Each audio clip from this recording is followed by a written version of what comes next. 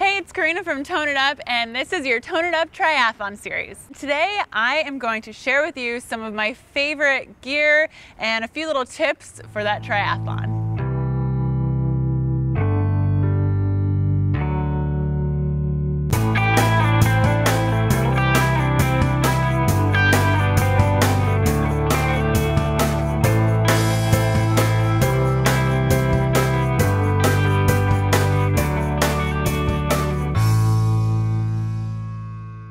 I'm just going to share with you some of the things that, from my own experience, I've learned to love. And I figure we will start out with the swim portion. On the blog post, I'll also include a little race day checklist for both training and on race day, something that's imperative: goggles.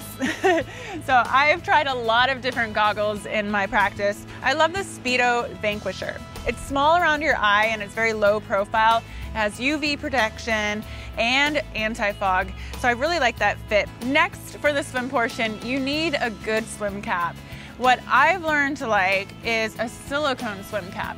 So that means it's non-slip and it doesn't tear, which is very important. I know I've had many caps that have ripped in the middle of my swim, so definitely I like the silicone ones. For your training, you need a good swimsuit. I wear Oakley swimwear, and this one I like. You might have seen it on Instagram. It has the really cool back. I'll show you the Instagram picture here. Triangle top has the nice support in the back, and love that suit, and it's a really fun color.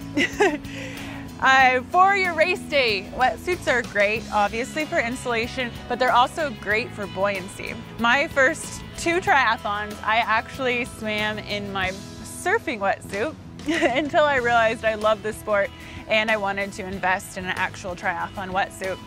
The difference is it will make you more buoyant. Your arms and your limbs will float. It's a lot more mobile in your arms and your legs than any other wetsuit. So this one here is a Zoot Profit suit. It's really great, one of my favorites. And also for your swim transition, you need a towel. This is so when you come out of the water, you'll probably have some dirt or some sand on your feet, and you need to dry your feet before you slip into those cycling shoes. All right, now we're in T1 and we're off on our bike. What do we need? For my first couple races, I used an old mountain bike, but I replaced the knobby tires with slick tires, so that helps you increase your speed. And then once you realize you do want to invest in a road bike, you can go out and there's so many fabulous brands. I've always ridden Scott bikes. The one I currently ride is a Scott Foil, and they've been my favorite bikes. The road bikes are lightweight, so you go faster. They have the slick tires that give you speed. And you know, eventually as you progress, you put on the clipless pedals. So yes, it's clipless pedal, but you actually clip in. And so then you invest in the clipless pedal shoes. Because your feet are locked into the pedals, when you're riding, you'll have more power throughout the whole pedal stroke. A great thing to have. I would suggest getting something that has a Velcro, and so then it's quicker than lacing up your shoes. So you'll save time in transition by doing that. These here are Shimano's that I ride in. The first couple races that I did not clip in. It can be a little intimidating at first because you're locked into your bike, and I've fallen a few times. But I would suggest practicing where there's no traffic, like maybe in a parking lot, and just get into the habit of clicking out and clicking in. And socks, of course, that's on the checklist. You know, then you won't get blisters and everything, and just get a good sock that you like. It's kind of weird. I've tried out a few different socks. Sometimes they're too thin, sometimes you like thicker. Just gotta find what you like. And then of course, a helmet. Helmet for safety is so important. You gotta protect your noggin. So this is a Trek helmet. Any kind of mid-range helmet would be great. All right, now we're on to our run. What shoes do we wear? It's completely up to you and your foot, and what I would actually suggest is that you go to your local running store, have them watch you run, and get fitted for a good running shoe. Personally, I am an Asics Karena girl, so I've run in these for years, especially my long distance runs. They're great, they're very supportive for my foot, so I really like Asics. A great shoe for race day, and Zoot makes this. It's a triathlon specific race day shoe. So they're very lightweight, and they have the slip-in. so you don't have to lace them up, which that helps you save time in your transition. I would just say whatever shoe that you do choose, make sure you train in it as well. You don't want to just show up on race day in a brand new shoe. All right, now let's talk about apparel. This is the actual outfit I've chosen to wear on race day.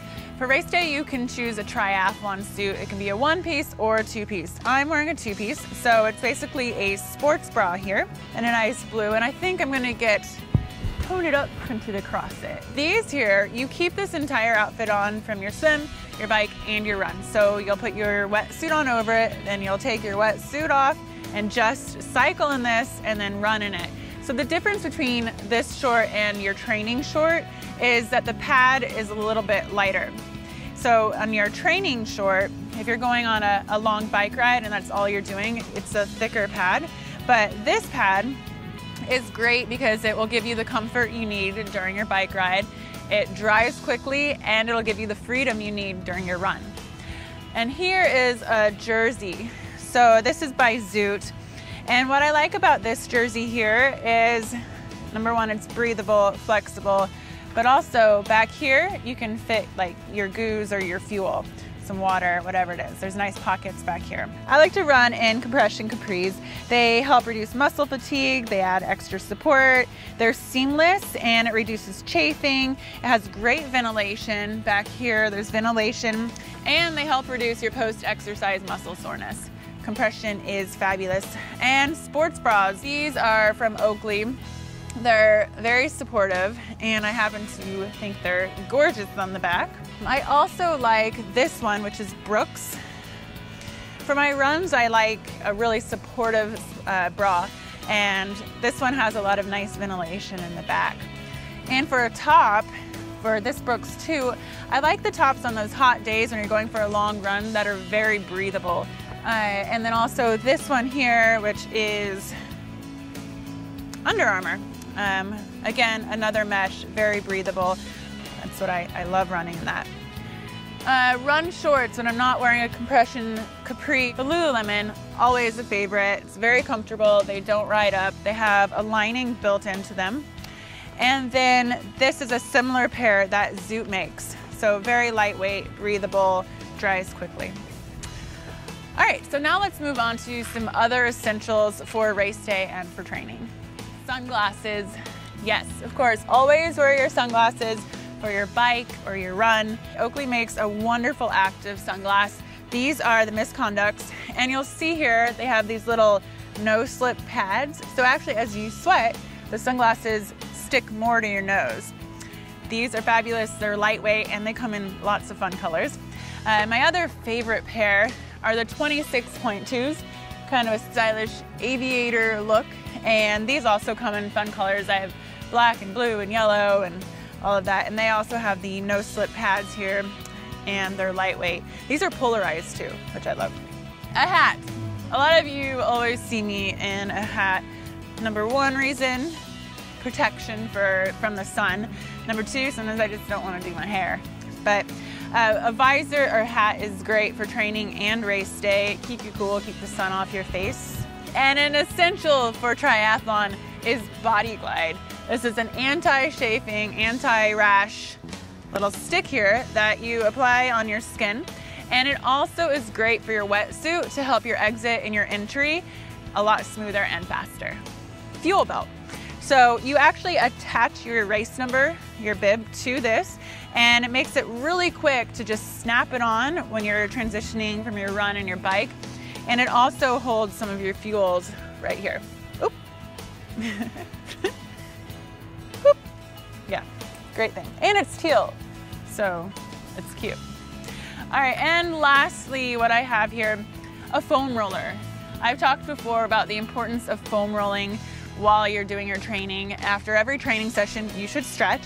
And then also myofascial release, because you're working a lot of muscles, repeating it over and over again, so you'll get a lot of knots and some muscle soreness. So a foam roller is essential. This one here is a TP Therapy foam roller, and it's portable. That's why I love it. So if you're traveling, it fits right in your suitcase or in your gym bag, or it hangs off your gym bag. So it's a great product. And that's it. These are some of my favorite products that I've picked up over the years of competing, and I thought maybe you guys would enjoy them too. Keep checking in on Instagram and Twitter. More TIUTRI tips coming out soon too, and good luck on race day. Love ya.